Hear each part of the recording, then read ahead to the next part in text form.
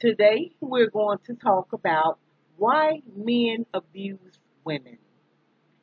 Domestic violence and abuse stem from a desire to gain and maintain power and control over an intimate partner.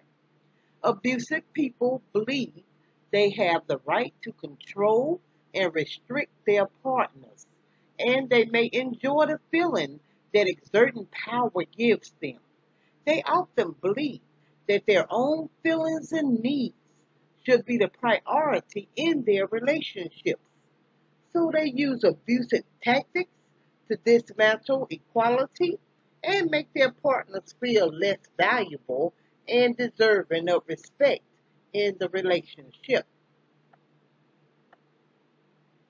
No matter why it happens, abuse is not okay and is never justified. Abuse is a learned behavior. Sometimes people see it in their own families. Other times they learn it from friends or popular culture. However, abuse is a choice and it's not one that anyone has to make. Many people who experience or witness abuse growing up decide not to use these negative and hurtful ways of behaving in their own relationships.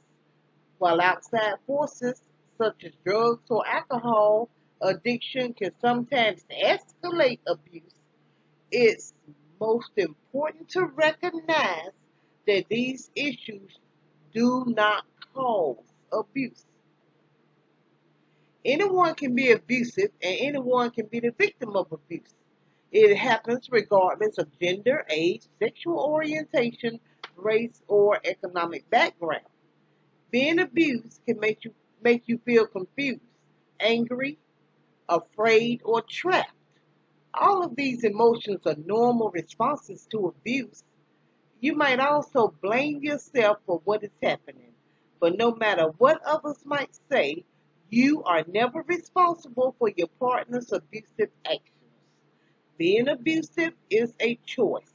It's a strategic behavior the abusive person uses to create their desired power dynamic.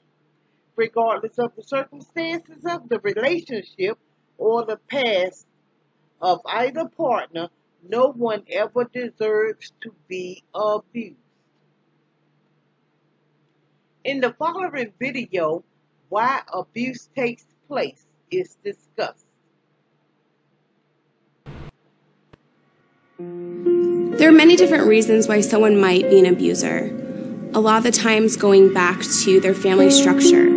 If there was domestic violence in the home, if there was child abuse in the home, that is how they see feelings, anger being expressed through physical violence, through emotional violence, through language, through psychological abuse.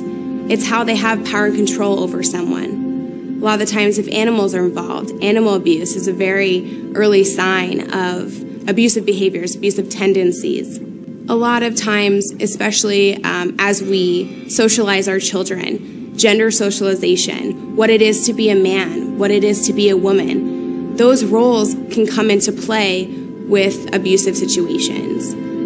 Men are not supposed to cry and be emotional and show their feelings according to gender socialization. Women are supposed to be the ones who are the quiet, demure, in the kitchen.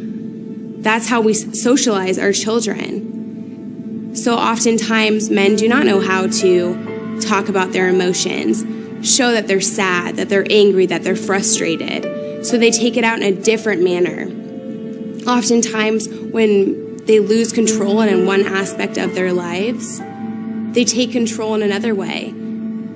So many times if they lose a job or if something doesn't go right, there's a high stress level, then they want to regain that power and control, and oftentimes it's by the person that they love the most. Learning how to express emotions in a safe, free way is a very important factor in stopping abuse.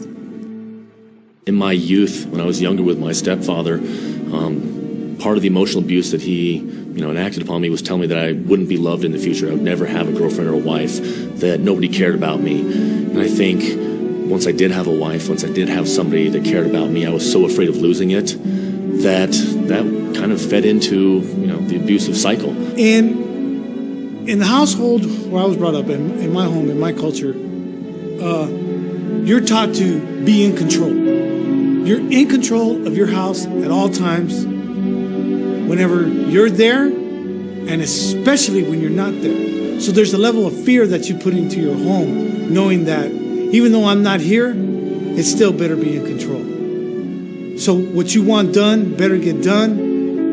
And knowing that by that control, everybody conforms and moves to the way you want them to do. I was severely unable to express myself. I had no way to really share with her what I felt, what I thought, how I meant to say things. And I think that was a great part of my frustration and what caused for me lashing out, whether it be by increasing my voice, yelling, saying negative things, or physically interacting with her in a bad way. Those things all came from my inability to communicate. I'd put up a wall of anger or aggressiveness, assertiveness. I just block it out. I wouldn't let them know that I was actually feeling something. So the easiest thing to put out there is always anger. It's anger. Because when you put anger out there and a person's going to be like, oh, no, it's okay, they'll look away. You deflect them. You totally, with anger, it's such a powerful deflection tool when you don't want people to see what's inside. And if you don't have nothing to hide, it doesn't matter. But if you're hiding something, and what one tends to hide is sorrow or shame. You're shameful for things. There's things that happen to you when you're younger that you're ashamed of. And you remember them, and you think maybe if that person, that partner, or someone happens to actually touch it, and they hit that so-called nerve, if you put that anger wall up there, man, it's not going anywhere. They're not coming in. I learned when I went to classes that I had other options, other ways to share things. And the nice thing for me now, for my own sake, as well as for the relationship I have with my current girlfriend, is I've learned a lot of ways to express what I want to express, but also to understand that my way is not the only way, that the partner in my relationship can have a point of view, a perspective, a feeling, an opinion, and it's valid just like it is, without being right or wrong. And I have to respect that, and I think that's allowed me to be in a much better place in my life. There's been numbers of times since I've been back home and going to classes that I'll tell my partner, you know what, I really don't like when you tell me this. I really don't like when you act like this. It hurts me. I feel embarrassed. I'll let that person know this is the feeling that I have. Now, if we're going to work this out and we're going to be in a partnership, then you have to have an understanding, as well as I do, of you, that we're emotional creatures and we feel. If you need help in making a serious change, the education and prevention programs at Life Skills Academy can help. Go to lindamcqueen.org. Once you're there, the page will open up to Life Skills Academy. Please take advantage of our forums, chats, group meetings, webinars, and hangouts. If you have any questions, please email us. A link to the website and email address will be provided below. A certificate of completion will be issued upon completion of courses taken with Life Skills Academy. Life Skills Academy provides a platform for domestic violence survivors as well as abusers to share stories, heal wounds, and find their way back to themselves. Create your own group in the forum today.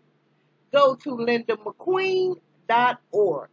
The page will open up to Life Skills Academy.